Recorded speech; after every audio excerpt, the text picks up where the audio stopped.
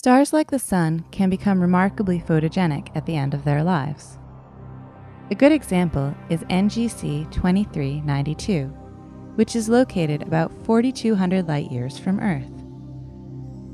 NGC 2392, which is nicknamed the Eskimo Nebula, is what astronomers call a planetary nebula.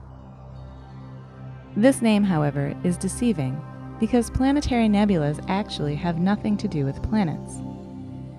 The term is simply a historic relic, since these objects looked like planetary disks to astronomers in earlier times looking through small optical telescopes.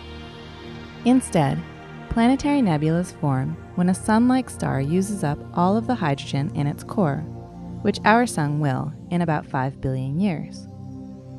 When this happens, the star begins to cool and expand, increasing its radius by tens to hundreds of times its original size. Eventually, the outer layers of the star are swept away by a slow and thick wind, leaving behind a hot core. This hot core has a surface temperature of about 50,000 degrees Celsius and is ejecting its outer layers in a fast wind traveling 6 million kilometers per hour.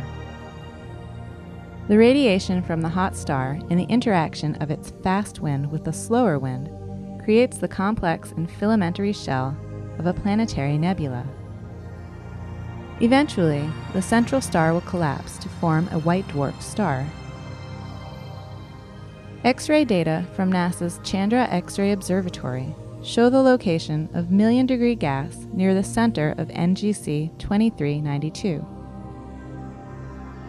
Data from the Hubble Space Telescope reveal the intricate pattern of the outer layers of the star that have been ejected. Taken together, these data from today's space-based telescopes provide us with the spectacular views of planetary nebulas that our scientific ancestors, those who thought these objects were associated with planets, probably could never have imagined.